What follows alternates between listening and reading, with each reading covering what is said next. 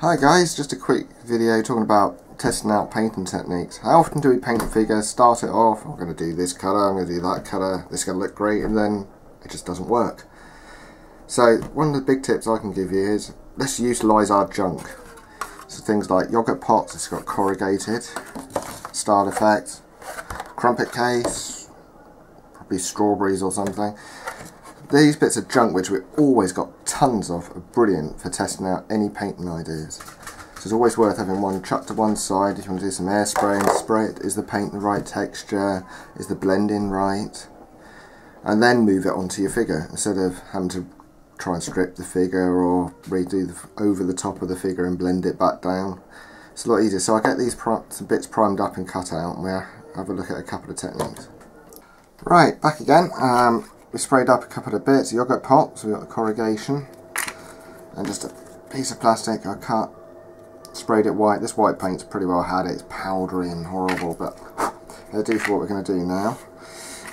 First thing, as I was saying, we use this for practicing, so if you wanted to do a bit of dry brushing, get some paint. I think this paint's probably beyond dry brushing, maybe. Yeah, that one's a bit had it. Let's go and try and find another pot. I'll be back in a second. Right, grab some different paint. Let's give this a quick go then. Let's get some more paint off of there.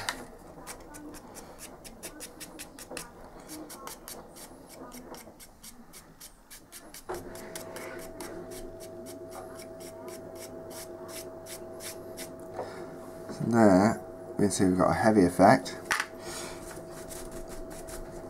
And we know we prefer our light brush, our dry brushing to be more of a nice effect, so we might try going the other way.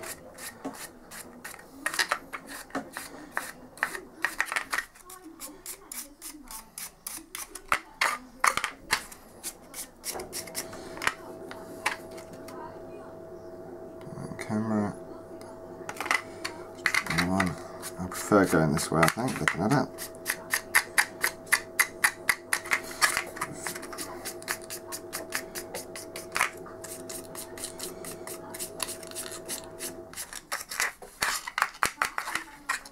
Around the edges.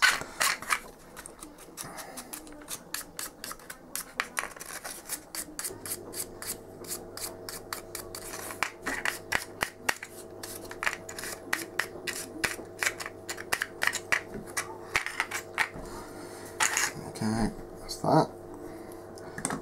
I'll just give you an idea. So from using a scrap piece, I can have a look. Does it work going across it? Does it work better going down it? And I haven't wasted any figures. Now have a quick look at doing a wet blend effect. So let's put these to one side and we move on to the white. I'm going to quick play with some wet blending effects. These paints are on a wet palette.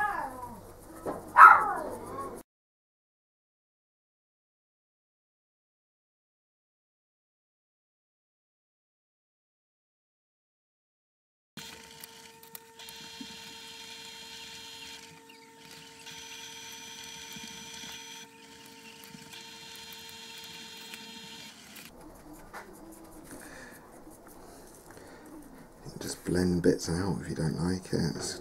This is where it's great, you never play, see what works, what doesn't.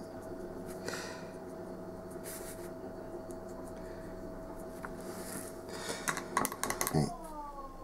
It's like a portal style opening. It's very grainy because the primer's very good. Not very good, I'll need to chuck it.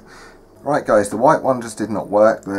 Basically the primer's gone old and dusty. It's probably 20 years old to be honest, as I don't tend to use Citadel primers anymore. I just thought, oh, I'll use a bit of that to do the job, and I was proven wrong, so that's something for the bin.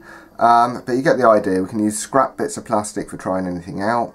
Great for airbrushing. Absolutely love getting a piece out for an airbrush, spray over it, blend down. Does it work? Have I got the paint texture right? Is it going to powdery? Is it blurring out everywhere? Is the pressure right? You can do that without mucking anything up. It's just a piece of scrap plastic. So save your scrap, cut it down into test pieces if you wish, so you can stack it all up in a little pile. You can just grab a strip when you need it, instead of having loads of boxes everywhere and people getting grumpy at you for taking over the house. And that's it guys. Take care, and I will see you soon. Cheers.